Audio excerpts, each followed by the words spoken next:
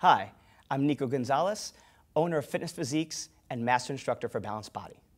Today's teaching tip is in the Bodhi ropes with Joy Carly to show the anterior oblique sling in action. Go ahead, Joy, and release everything. Notice how she has retracted her scapula.